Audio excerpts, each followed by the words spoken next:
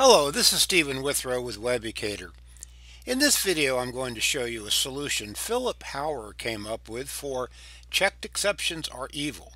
Philip agreed to let us create this video showing his solution, which is available as an article here on his blog at the URL shown here.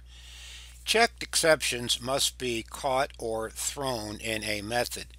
Philip points out that these checked exceptions are evil, and he has some very good reasons for backing up his claim. Consider the following snippet. The read all lines method in the files class potentially can generate an IO exception. IO exception must be handled. In other words, it's a checked exception. What exactly, though, are we going to do with this exception? We could rethrow the exception by putting the throws clause on the method signature.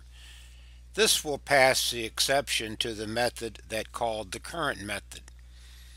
Philip indicates that we might have several methods in the stack, and each method is forced to have the throws IO exception coded on the method signature.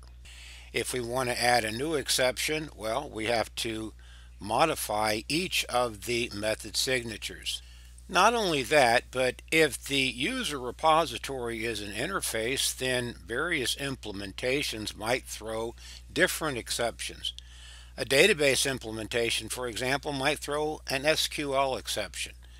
Therefore, on the throws clause, we would have to code IO exception, comma, SQL exception, even if our intention was not to use the file system at all.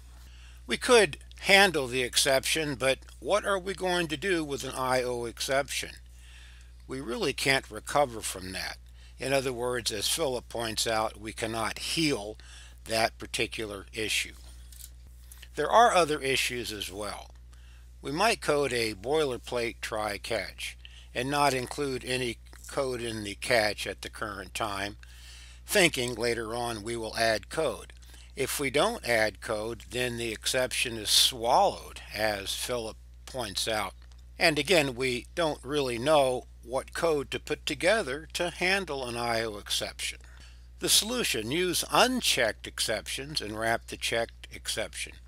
An unchecked exception extends the runtime class, for example, null pointer exception, arithmetic exception, array index out of bounds. These all extend runtime exception and are unchecked exceptions.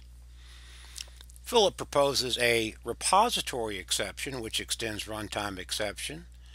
Therefore, in our method getContent, if the IO exception occurs, we will catch it and we will rethrow that as a repository exception. The calling method is not obligated to handle repository exception. It may elect to do so, but it does not have to.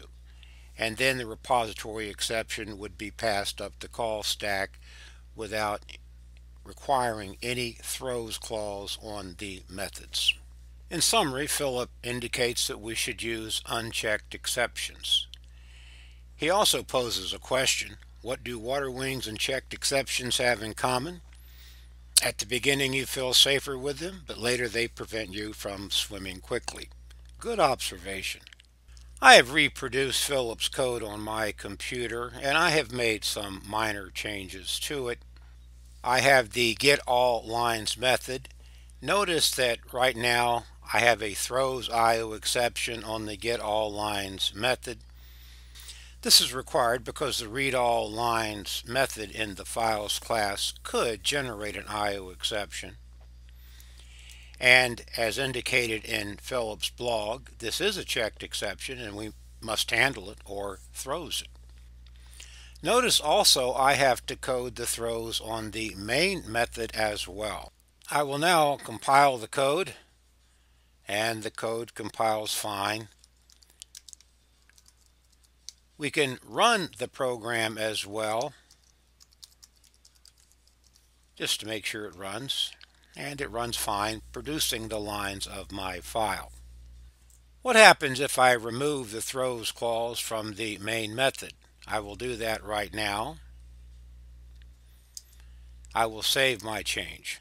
I'm going to compile the code, and notice we have an error as Philip predicted. The getAllLines method potentially can throw the checked exception IO exception, and I must catch it, or I have to put the throws clause on the method signature.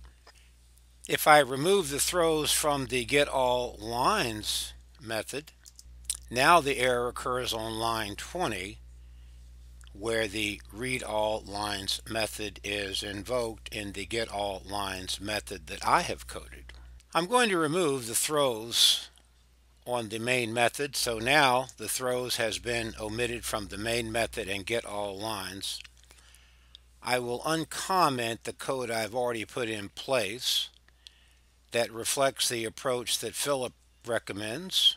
Notice I also have the repository exception coded in this source file as well. I'm going to compile with my new unchecked exception, and the compile is successful.